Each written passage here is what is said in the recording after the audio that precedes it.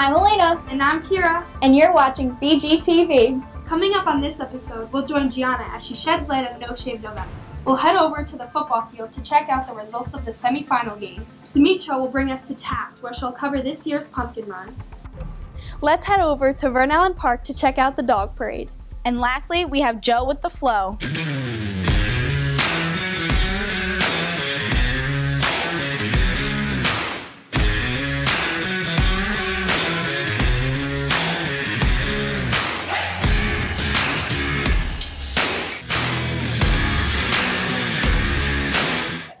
Let's learn about No Shave November from Gianna. Oh, hey, you didn't see there. It's Gianna, and it's finally November. You know what that means. It's No Shave November. Let's go see what WHS is doing this month. No Shave November is to turn the focus onto the men. We find that a lot of times men don't really kind of talk about their cancer issues. So we find that it's really important to help out, reach out, and put that awareness in the spotlight that men also go through various cancers. So No Shave November is a way to kind of grow it and show it. So, Mr. Leonard, are you participating in No Shave November? I have to participate. I can't take this off. This is stuck. Are you participating in No Shave November? Yes, I am. A while ago, I think like 2012, 2013, a bunch of teachers were eating lunch, and we decided we all wanted to grow mustaches that year. So we did this thing called March Stash, and we started getting money together for fundraising for prostate cancer awareness. So like story goes, my dad was diagnosed with prostate cancer.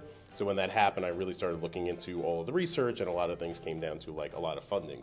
I participate because it helps to raise awareness for all sorts of different cancers, and it just leads to an extra conversation that someone might bring up. Why am I participating in No Shave November? Is to raise awareness so that we can all get screened for certain cancers and make sure we're taking care of ourselves. And how do you maintain the beard? It just kind of naturally happens. When you don't have hair, what happens is you spend a lot more time on your beard. So whenever I cut my hair, it's more or less kind of like I use beard oil, I use cream on my face so that it doesn't get so itchy, but by the end of the month it is pretty scraggly, yes. So can you just explain to me what Wizards Against Cancer Club is? Sure. So Wizards Against Cancer Club is this really great student-driven and actually student-created club. We get out and about. We do a lot of activities. We have a team on the No Shave November site that people can join and support. We have little like mustache rings or like fuzzy mustaches people can put on, and it's just really about showing the guys that we got their back. That's all I have for you for No Shave November this week. I can't do this anymore. Were you able to check out the Pine Bush football game? No, I wasn't. How'd it go? Let's head over to sports to find out what Nick has to say. Wizards, you say nation! Wizards!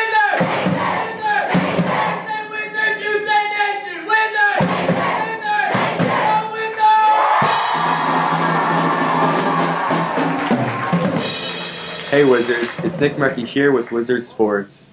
The fall sports season is coming to a close, which means that it's time for sections. The football team lost 35-13 in a tough battle against Pine Bush on Saturday. Great season, Wizards. We're all proud of you.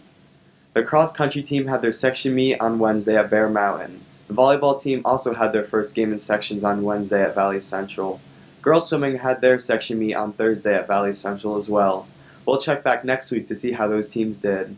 Now, let's take a closer look at the football section semifinal game. I'm Nick Murphy here at the varsity football section semifinal game against Pine Bush. After a tough loss in the homecoming game, let's see if Washingtonville can bounce back to beat Pine Bush to advance to the finals.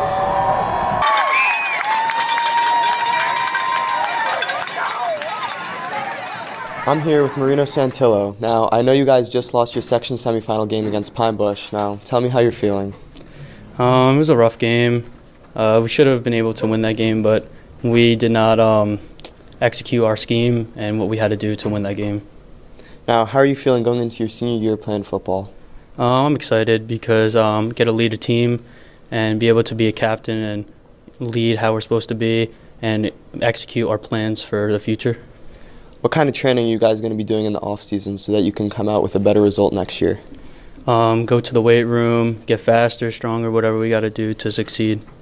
Thank you. I'm here with two of the Lady Wizards after an upsetting loss against Pine Bush. How are you feeling after your last varsity football game? Honestly, it's kind of bittersweet because I am a senior and it's my last time cheering with all my friends on the field. And the boys, they put up a good fight this season and I couldn't have asked for anything better. But, you know, there's always next year. How does it feel going into your senior year of cheering? I'm excited and I can't wait for next year to just come back stronger as a new team and excited. That's a wrap on the 2019 Wizards football season. I'll catch you on the flip side.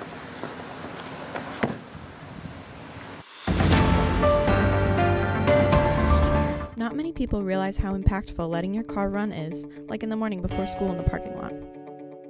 Although it might not seem like a big deal, letting your car run while it's on is actually detrimental to the modern engine, wastes gas, and causes environmental damage. You can waste almost a gallon of gas if you leave your car idling for more than an hour. As the primary contributor to global warming, carbon dioxide emissions are speeding up the process of global warming. For every 10 minutes that your engine is off, you'll prevent 1 pound of carbon dioxide from being released into the atmosphere. The best possible method of eliminating idling emissions is to simply not idle.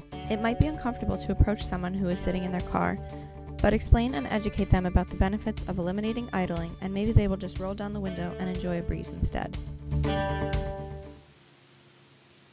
Washingtonville High School will be hosting its annual food drive from November 18th to November 22nd. Please bring non-perishable foods and place them in the boxes provided at the front desk. United States Army will have an informational table set up during all lunches on Monday, November 18th for any students interested in speaking with them. There's going to be a blood drive in the high school library from 8 a.m. to 7 p.m. on Tuesday, November 19th. Donors must be at least 16 years old and weigh a minimum of 110 pounds and not have donated within the last 56 days. Forms will be available during lunch in the main office and the JROTC bunker. Remember to have your consent form signed and a picture ID available. The Guidance Office will be hosting Incident Admission Days in December, Wednesday, December 4th at 10 p.m. with Mount St. Mary College and Thursday, December 5th at 11:15 a.m. with SUNY Orange. If you are interested in signing up for the Incident Admission Days, please stop by the Guidance Office. Remember how much fun the pumpkin run was in elementary school? No, unfortunately, my school didn't have it, I don't think. Then you'll love this next segment because Demetra will give you an inside scoop on all the fun. I'm at the starting line of the Taft Pumpkin Run. Are you guys ready to run? Yeah!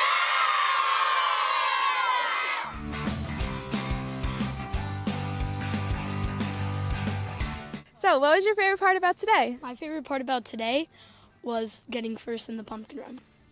My favorite part was a science teacher went to our class and helped us make slime.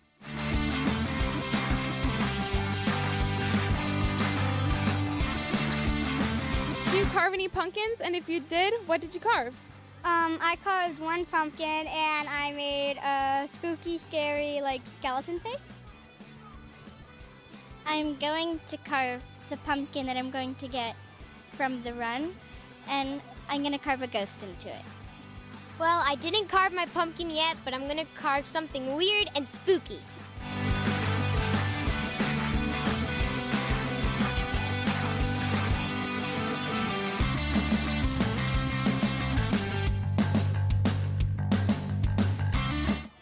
Did you guys train for the pumpkin run today? So we started practicing October 1st till today, and we kept trying to beat our record.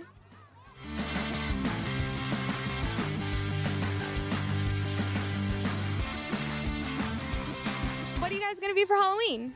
Well, I'm going to be Cookie Monster from Sesame Street. Me and Amelia decided together, and I'm going to be Oscar the Grouch. I'm going to be a mime. Do you plan on running in high school? Yeah, I would like to do cross country. I would want to do everything and mostly track outside. I would like to do cross country as well and outdoor track. That's all the magic I have for you today, Wizards. Run a race! Gotta run! Hey, Elena, do you have a dog? Yeah, ask why. He would have had so much fun this weekend. Now, let's head over to Vern Allen Park and check out the dog parade. Hey Wizards, I'm here at the 2nd annual Wolfingtonville Dog Parade. Let's go check it out.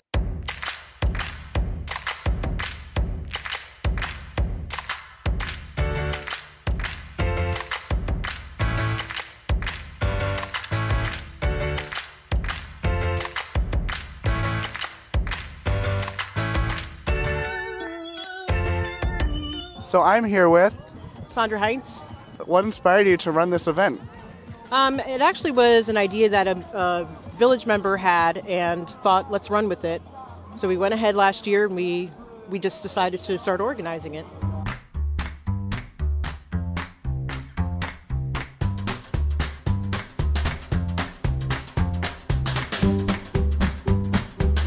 So what made you guys come out and walk in the dog parade today? We just like to have fun with all the other dogs. She likes to meet all the people, like get treats. She loves treats. That's why she's here. I have the great pleasure to announce the winner, Best Costume. But before I do that, I'd like to give Sandra Hines an ovation. Thank you very much for everything that you've done. So, the best costume we voted on, and we have a delivery. We have a delivery from the UPS dog. Right there.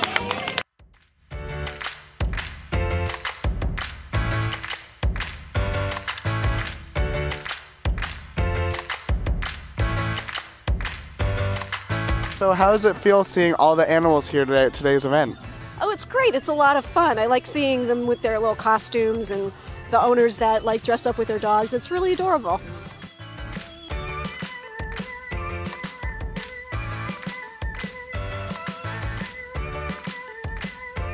This has been Michael Carey from BGTV, signing off from this year's annual dog parade. See you guys next week. Now, everyone's favorite on the street correspondent takes us backstage of all of our schools' Mask and Mime Society. Here's Joe with the flow.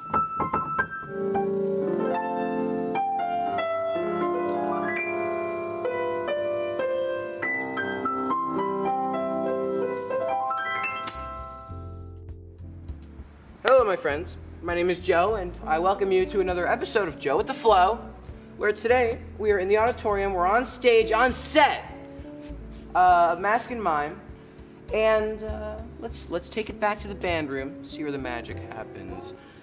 I thank you for joining me. Imagine that the love we share will never fade into the past, and we can turn our hopes and dreams into something that will last. Never have to say. I recently saw Beetlejuice and it was fantastic. I saw it 3 times. The show Waitress, it's like a super heavy concept. Like, waitress, she's pregnant and she doesn't have the best home life, but she finds a way to bring out the joy in her life. Like, now we're carrying on with Davis's legacy, so I feel like there's like a bit more pressure on us, but I feel like the community is really there. For like when I'm having a bad day, I can talk to one of my castmates. I think Mask and Mime's kind of like a family, which you don't see in a lot of like other clubs. Like, this is my theater mom, one of 2. It's really hard to imagine where I'd be without Mask and Mime. Having such great role models in Jody Davis and Paul Davis, and having made friends, lifelong friends in Mask and Mime that I still keep in touch with, that I'm still close with more than 14 years later.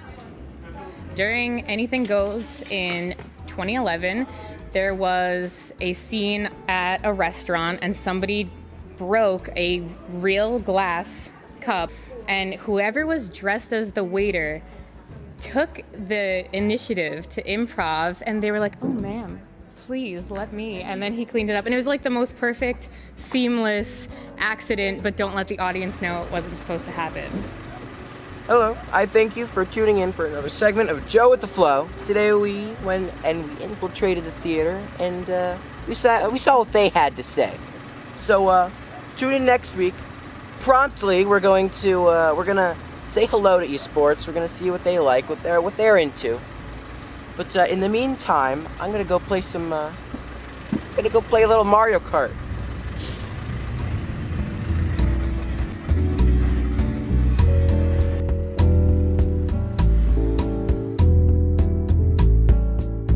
Make sure to check out our weekly newsletter and podcast. That's all we have for you this week, Lizards. See you next week on BGTV.